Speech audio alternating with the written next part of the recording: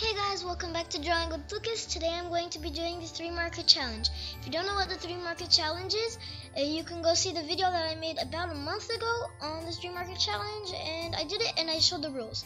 So here I'm picking my 3 markers. I got chrome orange, pure pink, and milky white, and I really like those colors. They actually worked really well with each other and I like them. Here I'm showing the colors, and yeah. These markers were actually kind of hard to work with. I thought they would be like, oh, super easy 3-marker challenge, blending is okay with me, I can do this, but it actually turned out pretty hard and took a really long time to make. So yeah.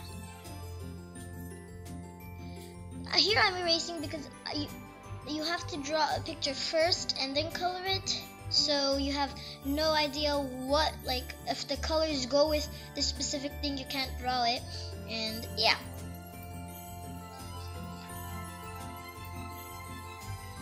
So I'm coloring the face with the milky white. Thank God I had a skin color to use, and this skin color is a very light skin color, and I use it on most skins that I have I'm drawing. This drawing was a person with really big hair, and he has a top hat, and there's stars around him, and he's not just any person, he's a crazy person. And at the end of the video, once I bring it up so you guys can see, he is very crazy looking. On this 3-marker challenge, I allowed myself to use the Copic Colorless Blender, which is a marker, but it's not a color, so you can still use it. I used the Jelly Roll, and I use a fine liner. So,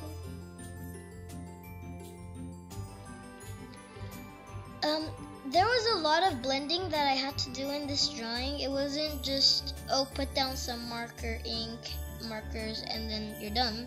You had to do a lot of blending so it can look decent.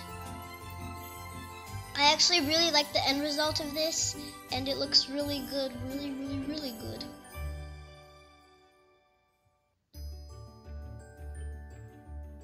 So, I wanted to, in the first place, I knew I wanted to make the big hair tie-dye, because it was like the main spot that you can see, and I wanted to make it look nice. So I actually blended the most in the hair. I also blended in the face, because the cheeks, I thought like this peach would, not the peach, I thought this pink would be a nice pink for like on the skin, but it was like a really a pink that like would pop out through the color. So I said, okay, I'm gonna have to blend this a lot. So I put it down, and then I blended it, and yeah.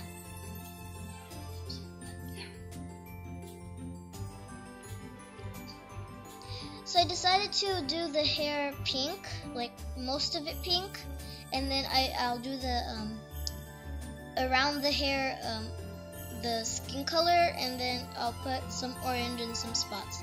The orange really didn't go with anything that I liked except the stars and the shirt. I put it in the face a little bit, and I also put it in the hair, but just like very tiny, you can't see it. I didn't want it to really pop out the orange, because it's not a really nice color in this drawing. If I did another drawing, it would look nice in it. Sorry I couldn't upload for so long. I was at vacation, and we got stuck there, so basically, sorry.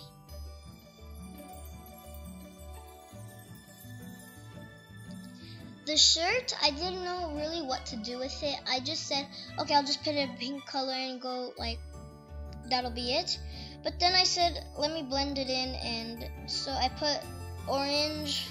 I put all the colors inside the shirt so it can look nice, and then I put the jelly roll, the white jelly roll, and then I put that. I wanted it to look like a knitted sweater or a poncho, and it did look like a knitted sweater or poncho, but it didn't look super knitted like I wanted it to be, but it was still really good. As you can see, I allowed myself to use a fine liner, so I'm doing it right now. I didn't want to use the black Copic because that is still a color, and I didn't want it to go there, so I just used the fine liner. It would look nice anyway, so yeah.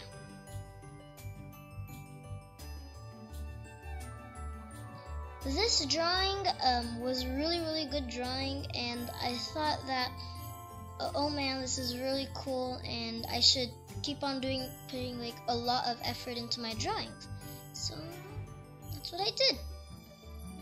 I put colorless blender around the things because I figured out that the colorless blender, if you put it around, it'll make the black of the lines, like the fine liner, makes it pop out, and that looked really nice on the paper. I put a lot around the stars because I wanted the stars to pop out as well. I thought the stars would be like his little cuckoo guy's pets, the crazy guy's pets. And yeah, so I'm putting my markers back, and thank you guys so much for watching. Hopefully you liked this episode. Comment down below what I should do next, and subscribe if you already haven't. Thank you for watching. Goodbye. See you all later.